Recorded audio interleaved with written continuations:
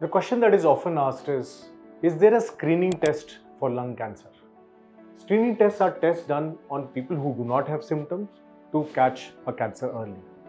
Now, people who have had a very heavy history of smoking, so if they've had 30 back years of smoking, and if they are between the age of 54 and 75 years age, what is advised is that a low-dose CT scan can be done once a year for at least 3 consecutive years to identify the possibility of a nodule which may be cancerous.